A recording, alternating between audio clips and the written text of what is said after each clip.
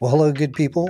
Stable Diffusion 3.5 was just released earlier today, and we're going to take a look at it. Now, I can appreciate that they use the classic woman laying on the grass as their image here, and it's a good sign that they've owned up to it and said, you know what, we could do women laying on grass. As always, everything you need is going to be in a link in the description below. And I'm not going to go through all of this stuff, but I did want to point out a couple things. What they've released today is an 8 billion parameter large model and also a distilled version, which they're calling Turbo. And the update to the medium model will be released on the 29th of October, which is 2.5 billion parameters. Now, once you click on the links below, you're going to see a file here, SD3.5 large at 16.5 gigabytes. The turbo version is the same size. However, there's also an FP8 scaled version that's just under 15 gigabytes, so it's not that much smaller. But the good news is I can still run the full model on my 8 gigabyte VRAM GPU.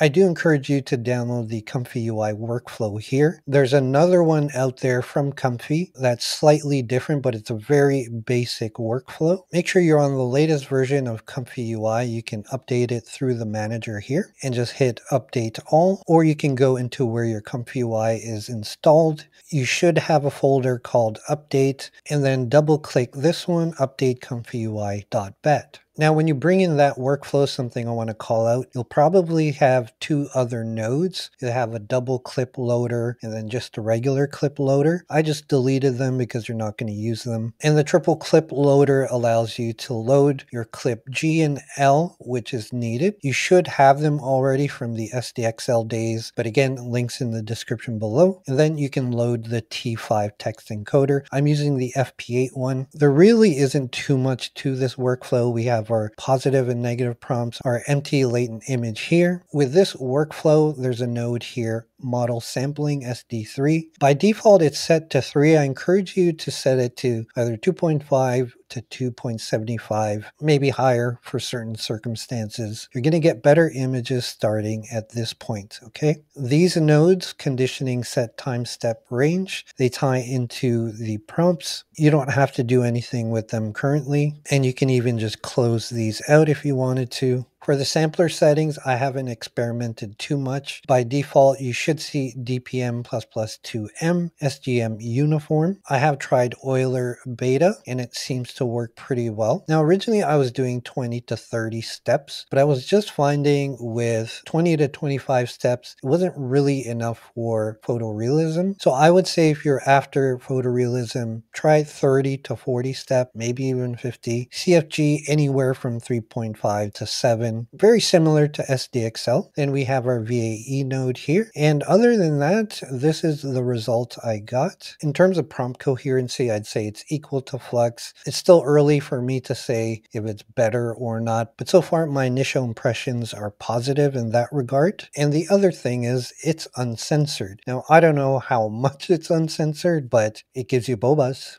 Now I have a few examples here between the large and turbo model. You see in this example, the differences are really small in this case. The finer details like the cables and wires are just very different, but aesthetically they look similar. Now when it comes to photorealism, the turbo model has sort of that plastic feel, whereas the large model tends to lean more towards photorealism when prompted for it. You can see it even more here. The skin looks very shiny and plastic, whereas with the large model, it looks more natural. That's not to say though, with turbo, you may find some instances where you prefer the output. It does tend to have more of a creative feel to it. Once again, very similar to Flux Schnell, and I find with the prompt coherency, it's a bit looser with turbo. In this example, it's blatantly obvious where this was supposed to be like a female android robot, and it picked up the prompt very well. I feel like the prompt coherency follows it sort of in a literal sense, where turbo is a little more free. This is a good example of that, where I was trying to do sort of like a cyborg Jimi Hendrix, and it did pick up on that in the prompt. See how he looks more like an android, where here, turbo version, you don't really see that. So remember earlier when I talked about this node, I'm going to show you an image where this was at 3. It doesn't look too bad, but it looks overly smooth. And it just has that fake look to it, right? But lowering that number to 2.75, we get more of a natural look. And even the turbo version here doesn't look too bad at all. You'll also find that for both models, the contrast in colors are very deep and rich. I do find with the large model, sometimes the contrast is a little heavy at times.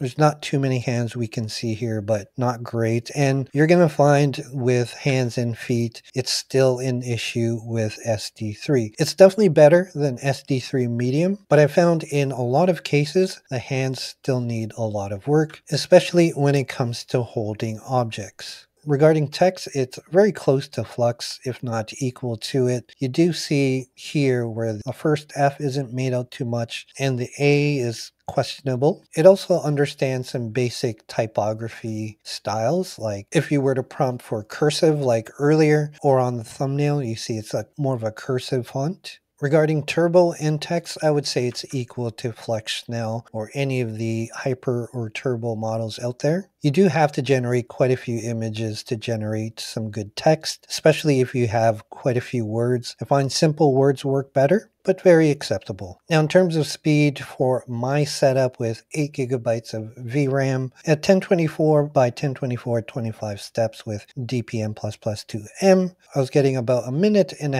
for the large model. Turbo was taking me about 14 to 16 seconds. ComfyUI will run it in low VRAM mode, so it's not too bad. But as I said earlier, 30 to 40 steps is better, maybe even 50. So obviously these times will be a bit longer. Now, as far as I know, this only works with ComfyUI in Swarms since it uses ComfyUI as the backend. I'll definitely let you guys know once there's support for things like Forge, Invoke AI. But for now, let me know what you think in the comments below. If you've already tried SD3.5, I'd love to hear from you. And although it needs some improvements, I will say at least it's a good base model that can be fine-tuned, unlike with Flux Dev, especially with the licensing terms. There are already Loras popping out that have been released, and I can see the open source community training fine-tunes based off SD3.5. As always, my friends, until that next video, I'll see you when I see you.